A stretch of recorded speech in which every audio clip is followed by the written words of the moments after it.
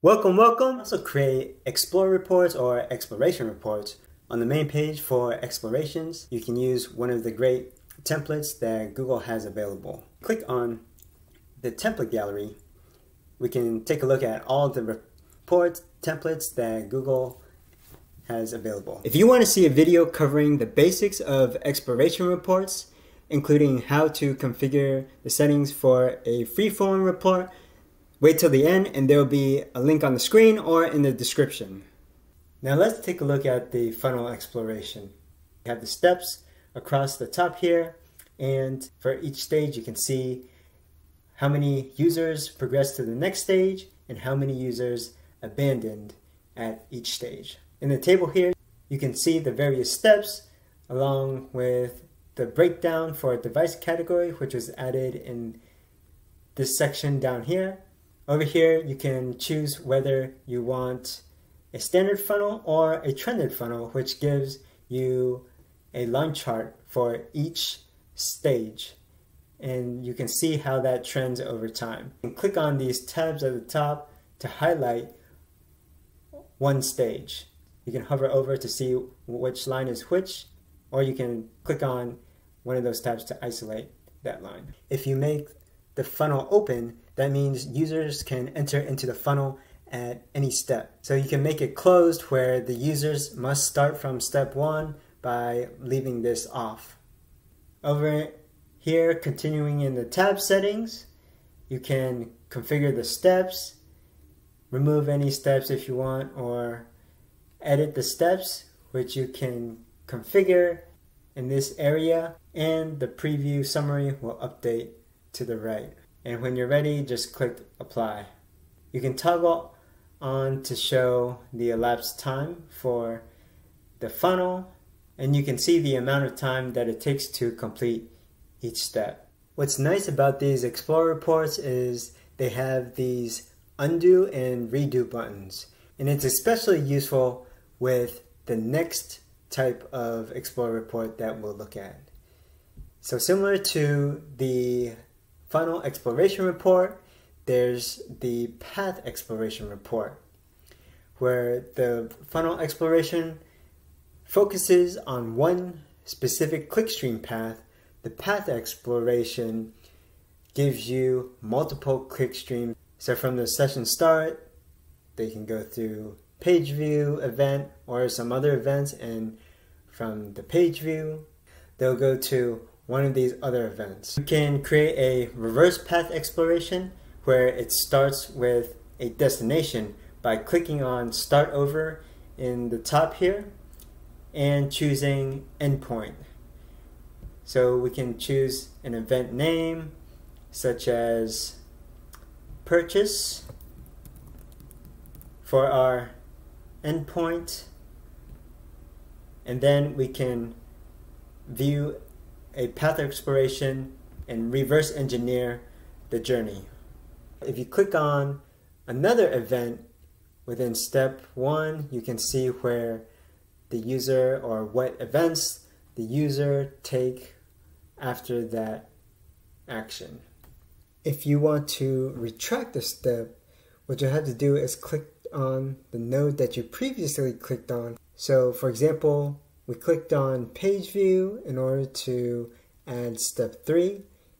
And if we wanted to remove step 3, then we would simply click page view again. Now let's take a look at a segment overlap exploration.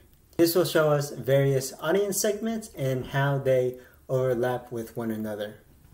So you can see the audience segments here and the legend.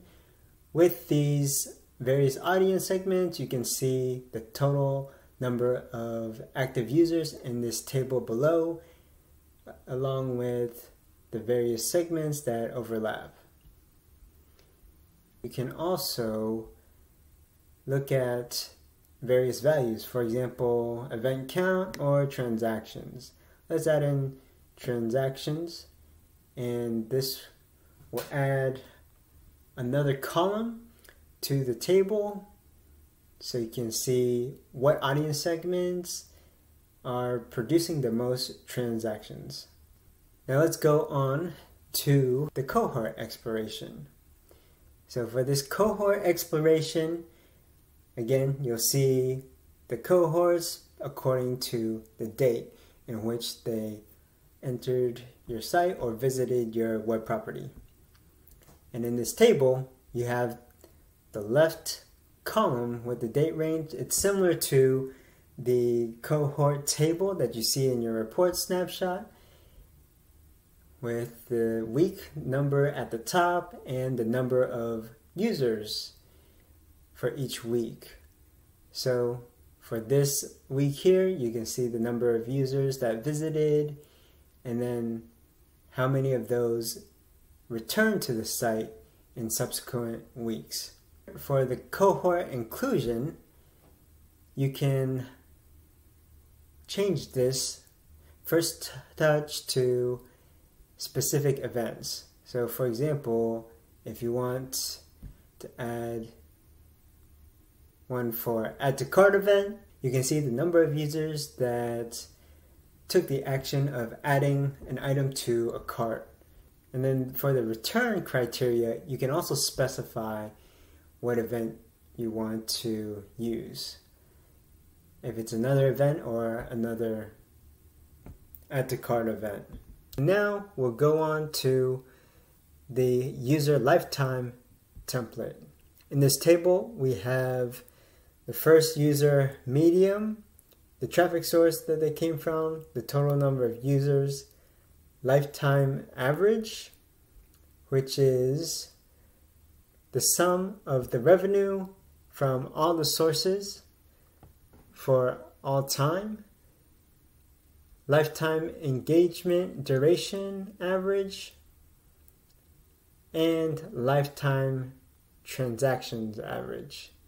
You can change the row dimensions to any of these suggested dimensions as well.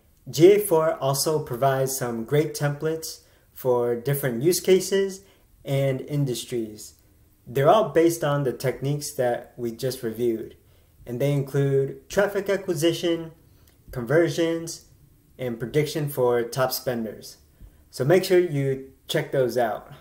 I'll point out for the e-commerce template, you'll need to replace the two dimensions they have by default, that is the source and medium dimensions, which are deprecated, because you'll see this error message for no data. Instead, remove these dimensions and then click on the plus sign in the dimension section here and add session source, session dimension, or any of the dimensions that are actually available. Make sure you click on import in the top right and then drag those dimensions over to your rows and your data will populate the table. If you want a tutorial that covers events, conversions, and all the reports in GA4, check the link on the screen or in the description. So if you found this useful, please like, comment, subscribe, and if you want more content on digital analytics, including tracking, reporting, analysis, we'll see you in the next episode.